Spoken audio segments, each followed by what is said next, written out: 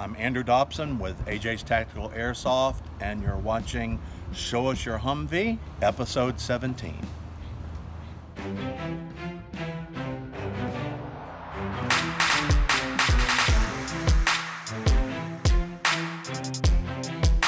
In Show Us Your Humvee, we feed your Humvee fix with Humvees from around the world.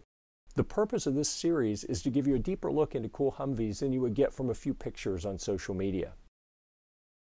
Be sure to subscribe so you don't miss any of our weekly episodes. We will start in the pro sports utopia of Buffalo, New York, where Rusty has created a striking tribute to our troops. So this is some video of the restored M998A1 Humvee.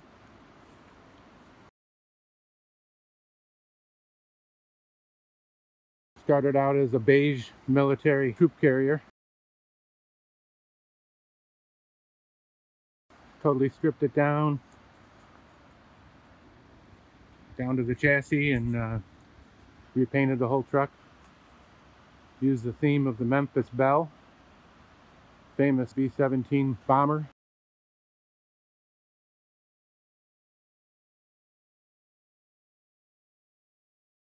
The bombs on the tailgate represent the 25 bombing missions that the Memphis Belle made without getting shot down. Most of the B-17s got shot down before they got that far. Pretty much kept the interior intact.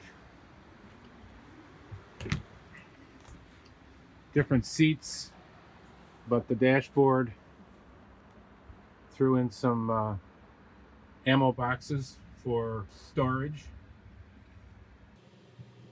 The camo box is actually storage for the 12-volt converter because the Humvee is wired for 24 volts. Rusty still has a few add-ons that he's working on, but she's pretty much good to go. Wheels and tires are obviously not military. And the license plate, my name is Rusty, the truck's not Rusty. Put in some LED headlights. The decal work was done by VSP Graphics in Elma, New York.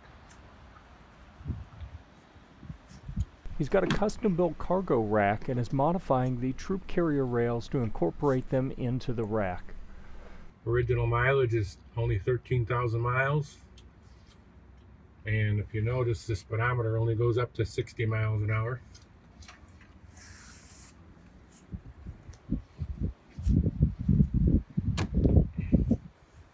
Some more ammo boxes in the bed of the truck for more storage. And I also coated the whole bed with rhino coating, painted the same color as the truck itself. The paint is a custom mix. It's a little darker than olive drab. I started out with olive drab, but it was too bright for me, so I added some brown and some black, flat black, and came up with this color. It's kind of like the SWAT color. He's also making front and rear bumpers and reworking the brush guard. It's a never-ending project, but it's on the road, and he's very proud to drive it every day. Took me 2 years to do it. Thanks for such an inspired tribute truck, Russell. That's all she wrote. Moving down the East Coast, let's check out Andy's M998 GMV build. I was recently passing Jacksonville, Florida on my way back to North Carolina and stopped at AJ's Tactical Airsoft to show you Andy's Humvee. Your destination is on the right. Thank you, little voice. From your first look, you can tell that this is not your average M998. Let's start with a quick loop around the truck and then we'll drill into the details.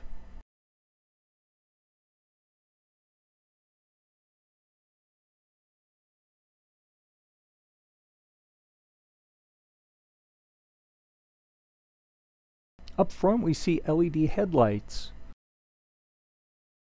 a bridge plate, hood-mounted Pioneer toolkit, and can even catch a glimpse of the air conditioner condenser fans through the hood grille. Below, Andy has already added frame extensions in anticipation of a winch installation. The suspension is stock, but the blackout light has been replaced by an infrared light. Trailworthy Fab Ranger tires ride on paired bolt 24-bolt wheels. Here is some personal information about Andy. Behind the running boards are a set of rock sliders. As we move up the truck, we see the elusive Black Dog Customs 1165 style rear wall.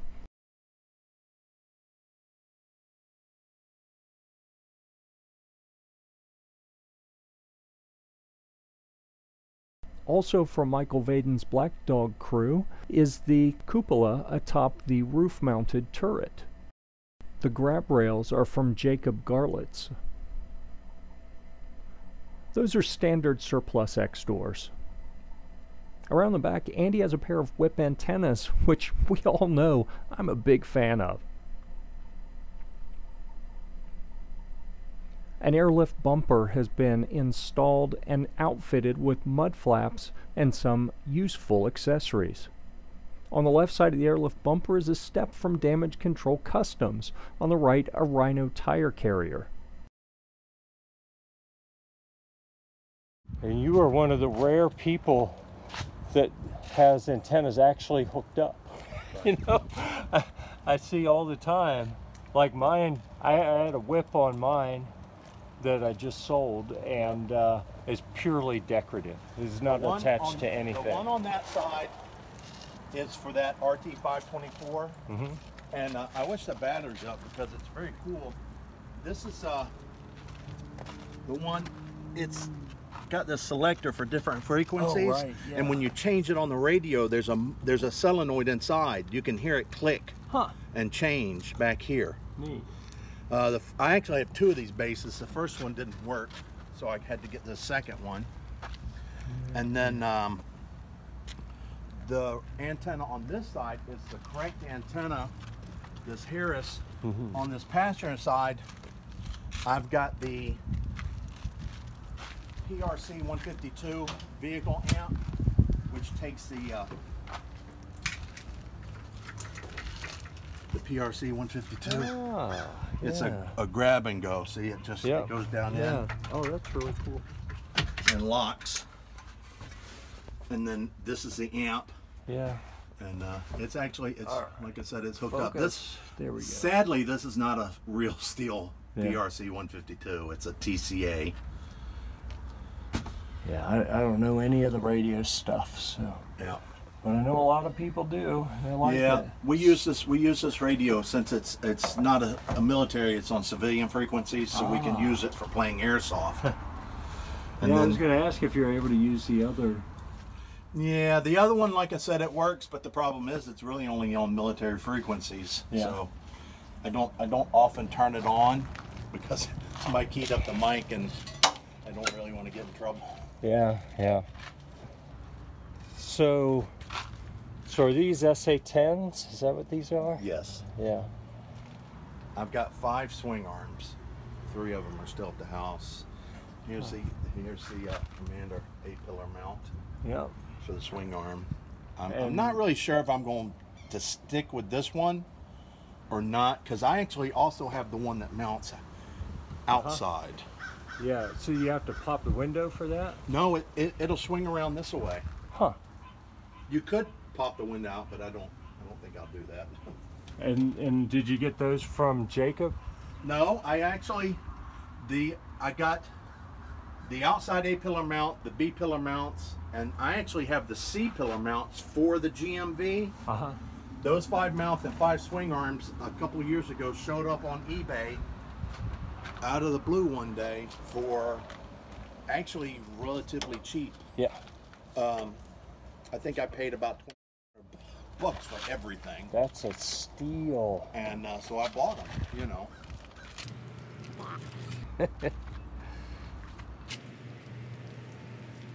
Did you want to shoot it?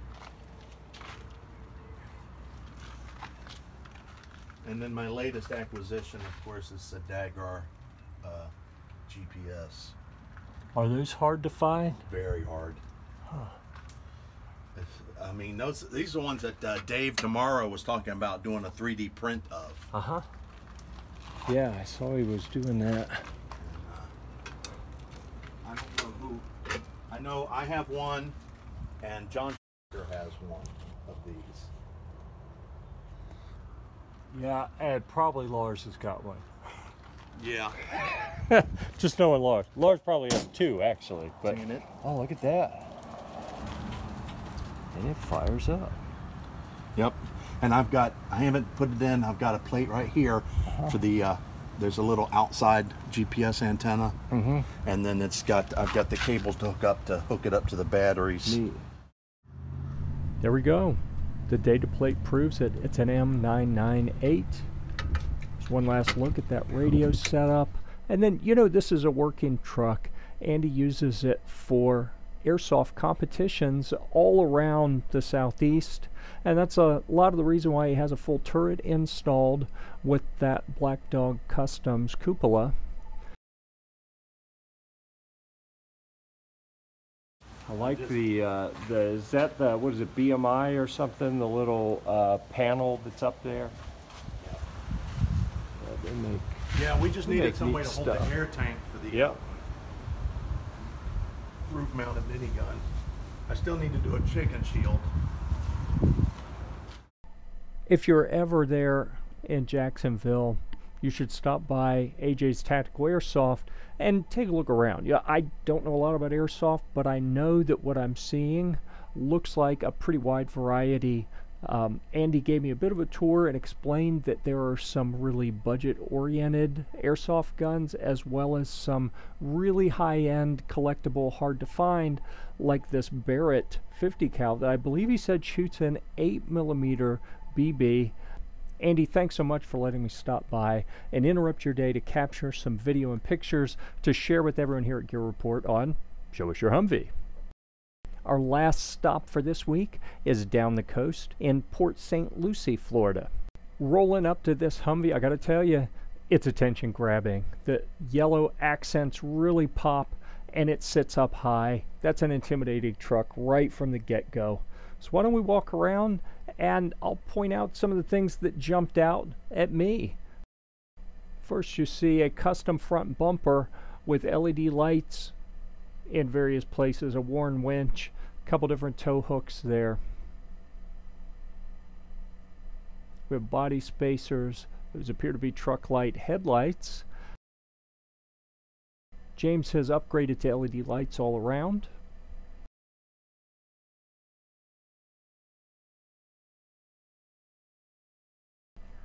We see he's not sitting on military wheels. Those are an upgraded wheel sitting on Toyo open country tires.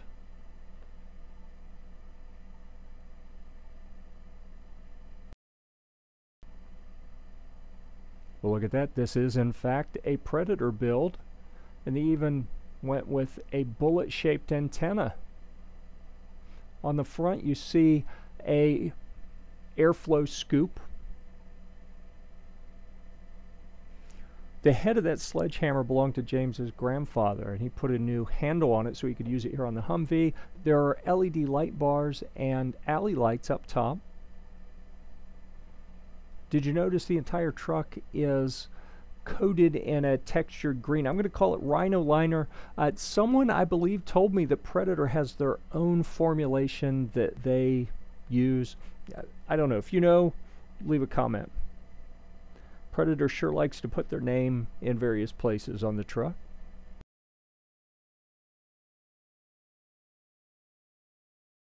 I like the locking diesel cap. Here you can see they put Corbeau seats all around and have kicker speakers up underneath the back seats. That appears to be a military soft top.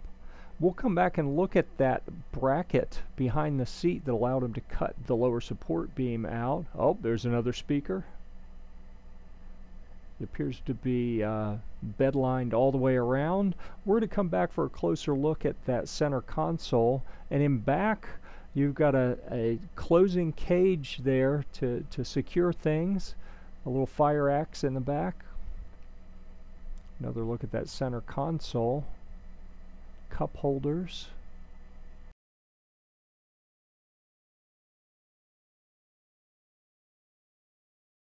All right, let's get in for an even closer look on that center console. So on the right, it's a Unit and Bearcat, and then on the left is an Infinity. That would be the stereo. The cup holders are suction cup to the windshield. There's another look at that locking box in the back with the fire extinguisher on the front and your fire axe in the back. That is a little battery-powered light hanging from the ceiling. We see a phone holder suction cup to the driver's windshield.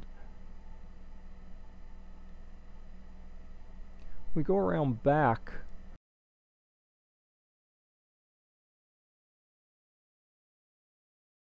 You see LED taillights and backup lights. Here we have, I initially thought this was an airlift bumper. I'm wondering if this is the civilian bumper version, because look at the beefy extra connections you have in there going to the both the aft section of the frame and up to that center frame area that holds the differential. Not only do they have the regular body lift, but a couple other spacers in there as well. That's a lot of body lift. And here's another look at the extra frame supports going back to that towing hitch. I'm guessing, if you know, is that the civilian version of the Hummer towing hitch? Nice little Rotopax gas cans and water cans. That is a pretty nice little spare tire carrier there. Not too bulky, holds the tire up and out of the way so there's still some bed space to use. Air Armor. I had to open this and get a look at what's inside. That's an air compressor, folks. Here we have a larger axe. This one is locked in place. Let's walk around to the driver's side and see how things look over there. See jack rails. Speakers under the front seat bases. I don't recall seeing a front seat base like that one before. Here we go. The data plates prove it is a 1987 M998. Oh, look at that. The hood magically has opened.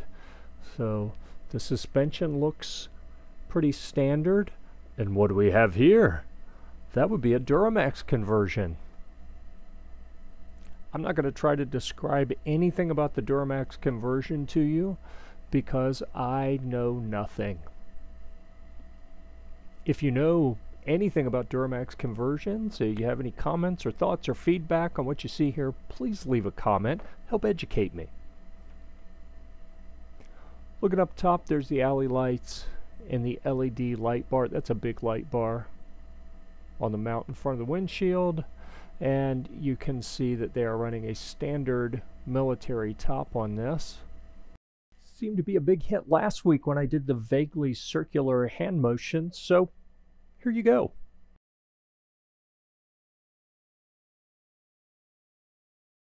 Let me hop down and walk around to the other side, see what we see from over there. Look at that, lights on the inside, so when you have the hood open at night, you can see what you're doing working on the engine. That's clever. At the bottom side of that hood scoop, everything looks pretty normal. Normal windshield washer reservoir, and oh, new electronics. That's a different fuel filter. Lots of different wiring running around up here. That looks like a really large radiator.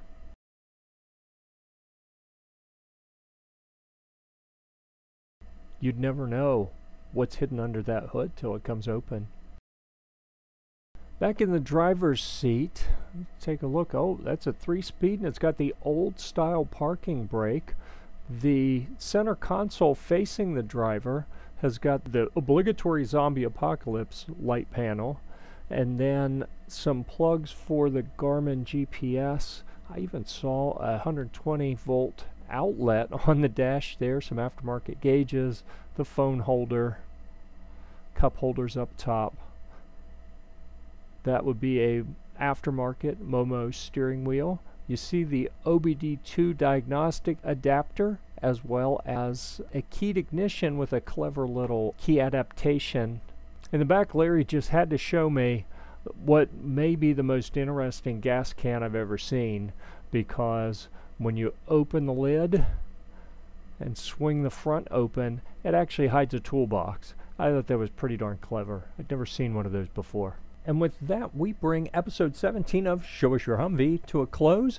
Thank you for checking out this M998 from James, and thanks, Larry, for making yourself available on very short notice to give us a tour of this very custom Humvee. And also thanks to Andy and Rusty for sharing their Humvees as well. Let us know if you have any questions in the comments.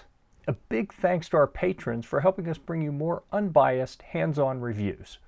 If you want your Humvee to be featured in Show Us Your Humvee, then send me an email with landscape-oriented pictures or a link to download video of you doing cool stuff in your Humvee, and I'll put it here on Show Us Your Humvee. If you've already sent in pictures or video for Show Us Your Humvee and you still haven't been featured, don't worry. You will be featured soon in the upcoming weeks. I'm just going through the videos in the order that they came in. Thank you very much, and we'll see you at the range.